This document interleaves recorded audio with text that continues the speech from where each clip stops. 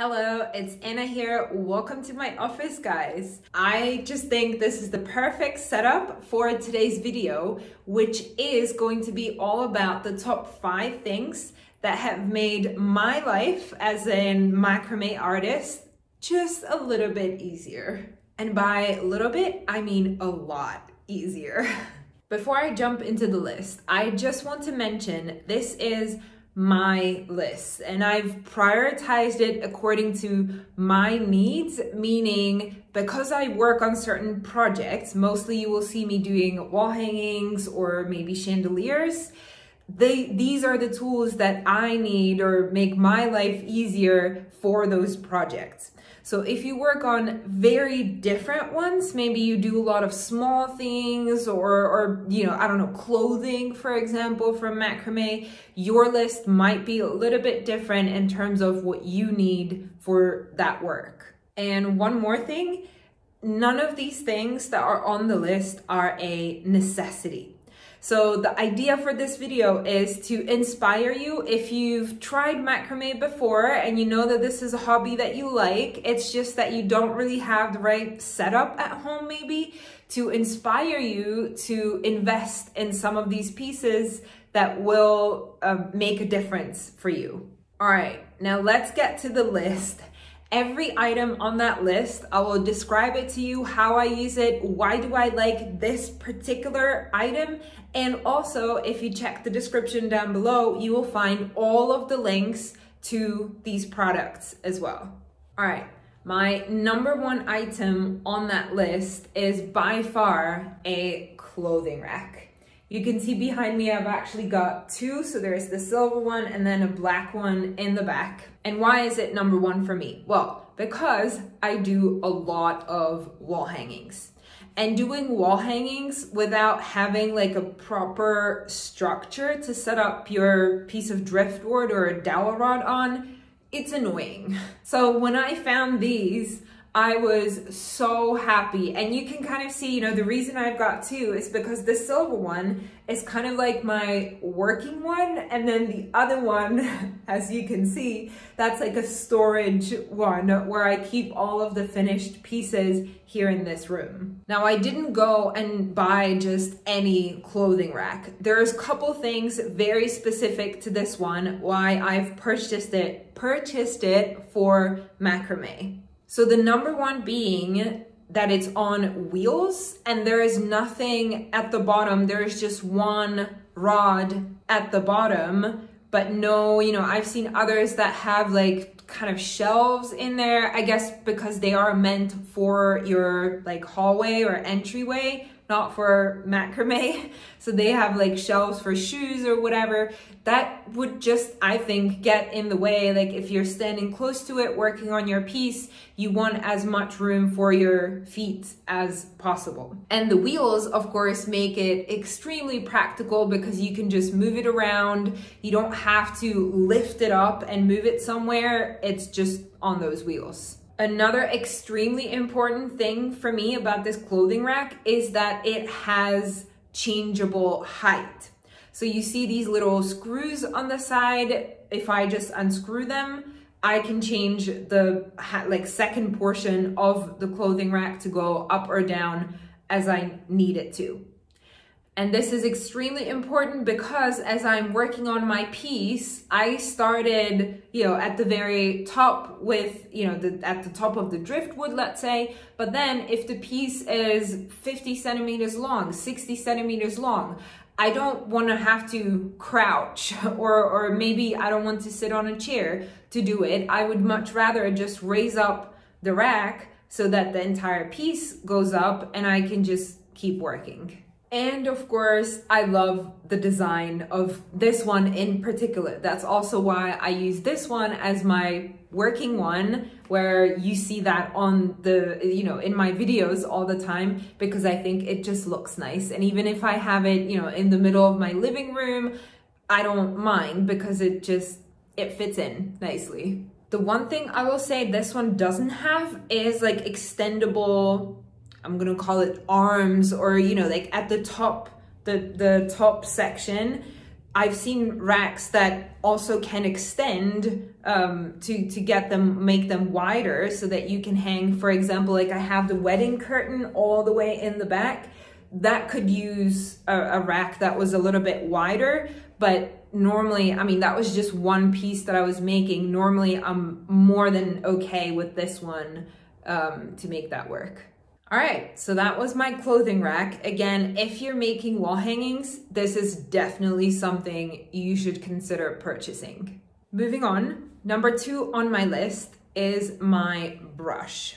I don't use that one on every single piece, but there are certainly many pieces that I've used it on to brush out the fringe. And I've tried multiple brushes, and so far this is the best one that I have found, which makes the process go so much faster. And I think there are really 2 reasons for that.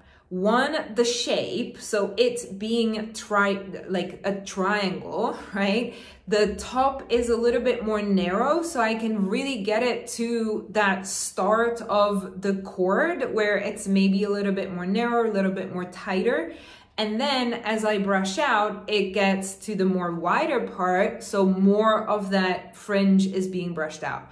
I have no idea if any of this made sense, but I hope it did. That's my explanation for it. And the other reason being the fine bristles on this brush. Again, just capturing more, splitting up more the tiny pieces of cord from each other. And just like with the clothing rack, it's all about the design for me. So I also really like the wooden handle on this, and then the rest of it is just silver. So it's just, it looks nice. What can I say?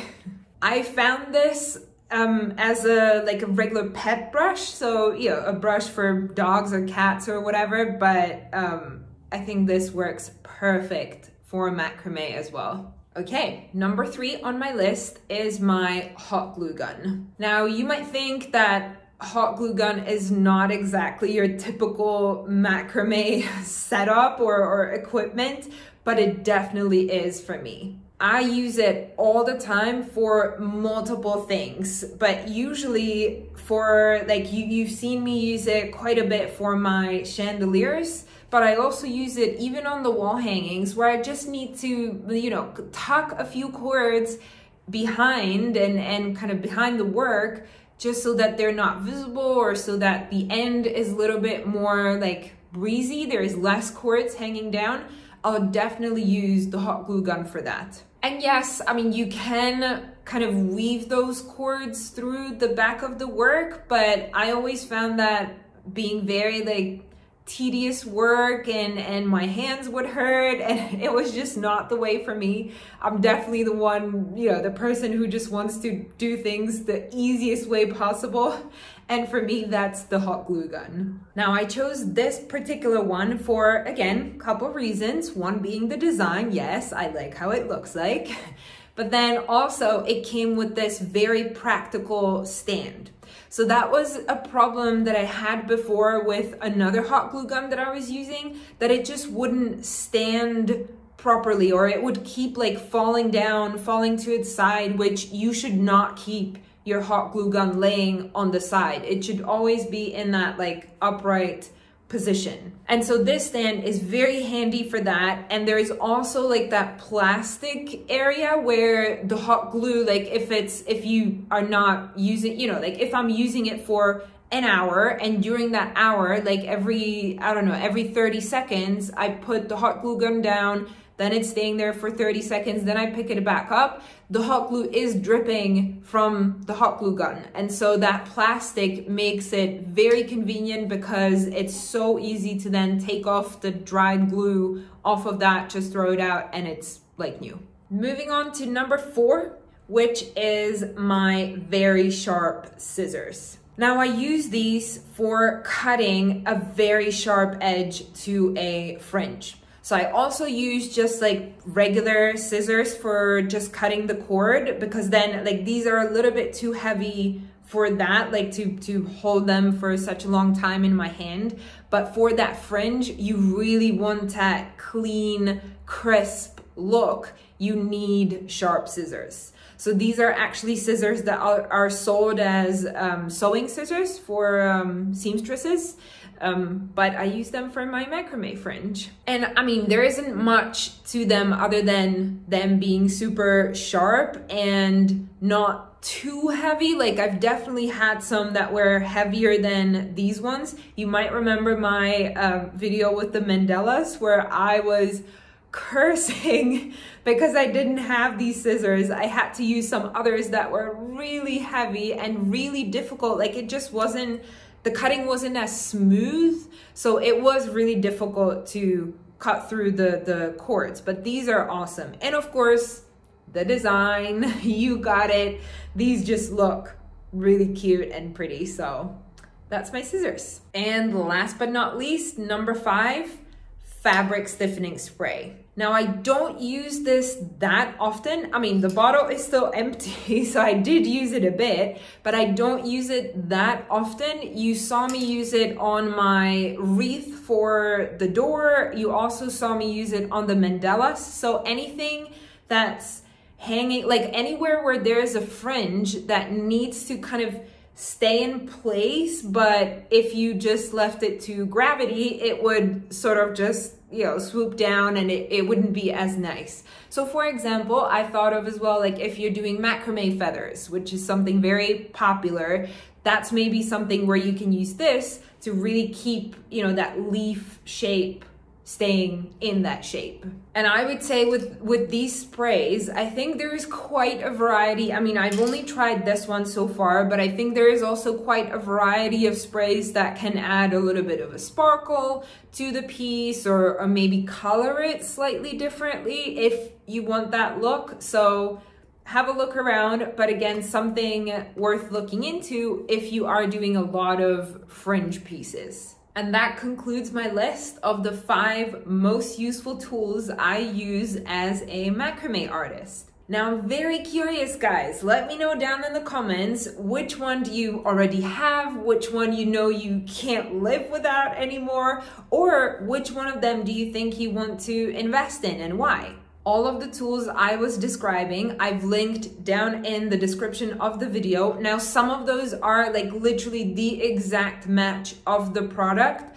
Some of them are a little bit different. It depends on what I was able to find, because most of these I bought through some Czech resellers here or Czech manufacturers, so they're not available globally for you guys, my global audience. I hope you found this video helpful as always, and I'll see you in the next one. Bye.